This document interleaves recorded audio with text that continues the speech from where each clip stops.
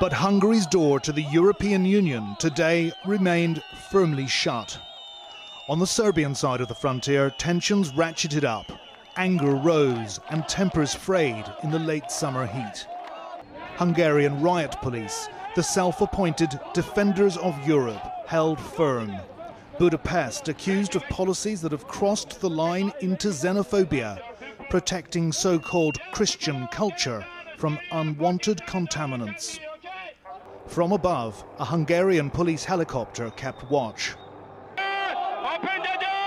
Suddenly, frustrations exploded into open hostilities on this, the southern front, in the migration war of 2015.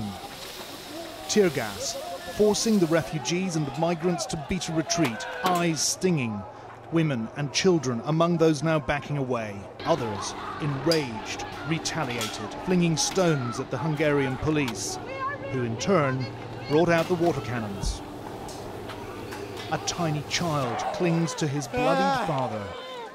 Many here will have survived worse where they've come from, but none will have expected to encounter more conflict here. Hungary said its police took lawful and proportional measures to protect its southern border and the external frontier of the EU.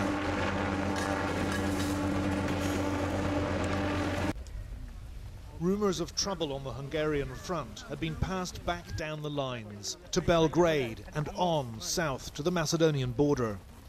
By social media and word of mouth, a grand diversion was agreed upon, a new overland route bypassing water cannon and razor wire.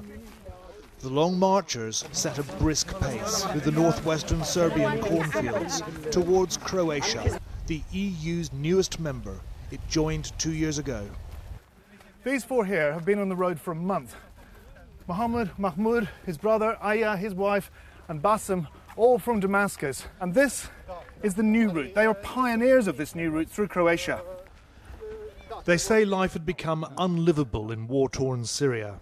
They've been through 5 countries in the past 8 days. Nothing was going to get in their way. You must be exhausted. Yeah. Tired. Are you getting any sleep? One day's unhealth. How did you know to come to Croatia and not to go to Hungary? Mohammed said he'd heard it was dangerous and that they'd closed the border. Do you feel confident that you can get to Germany, Netherlands, you say you're going to? Maybe I think I'm going to London. Oh, really? Yeah. But I can't. But my friend told me, go to London. It's very good, very country, it's very good people. The finishing line's still some way off. Ahead, the EU's new front line. This dusty farm track is the Serb-Croat border.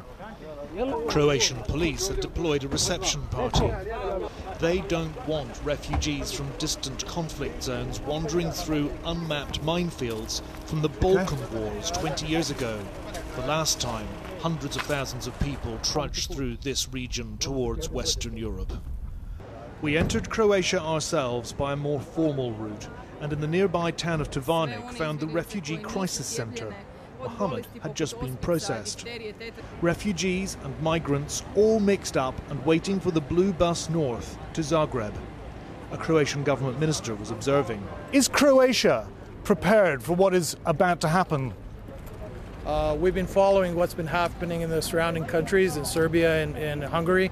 For the past month, we've been following the situation, and we've prepared all protocols, and we want to be a good host for people transiting through Croatia and into the European Union. And transit it is, for nobody we spoke to wants asylum here in the Balkans. Next stop for these people, Slovenia. Like Hungary, part of the Schengen visa-free zone, after which they can all pretty much head where they please, no restrictions. At least 10 busloads arrived on this border today, but after what's happened on the Hungarian frontier this afternoon, you can bet that the multitudes will soon be on their way.